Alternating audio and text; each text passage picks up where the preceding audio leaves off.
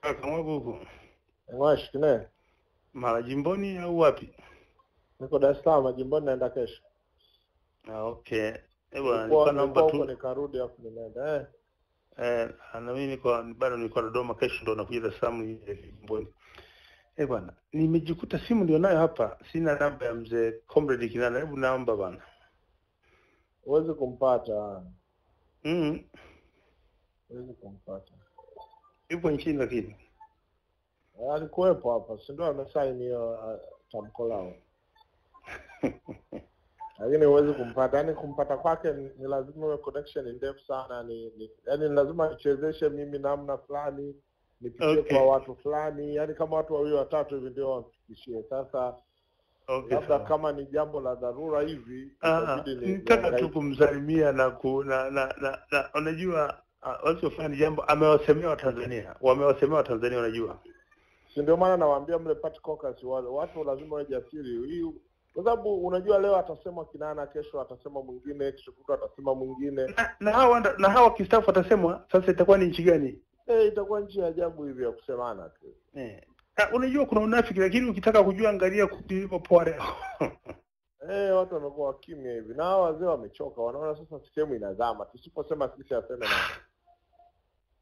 na hilo tamko hilo hakuna mtu atakayetoka nje ya mstari hiyo, kwa sababu ndio ukweli. Tunadanganyana tu. Ndio ukweli. Tumekuwa tukinafikiana tu. Sasa yako wapi? Mimi nimebahatika kuiona barua walioandika. Ni baraka. Hiyo barua. Kwa hivyo kuna barua wameshamwandikia waliomwandikia katibu katibu Msekwa wamwandikia Msekwa, ameweka ushahidi na nini na ushauri wao how to handle. Na yeye akawaambia jibuni mapigo. Ameambia bwana, pamoja na kuniandikia jibuni mapigo. Unajua mzee kama mchochezi fulani hivi. Sasa yeye anawaambia jamani, nyinyi mmeshachafuliwa hadharani. Mimi mkiniandikia sisi mpaka wazee waje wakae wafanye nini, itachukua muda. Anzeni kwanza kwa kujibu mapigo huko. Yes. Haya mapigo leo jibishia salamu. Mfikishie salamu zangu bwana. Na haya mapigo yaliyotolewa haya. Kaka.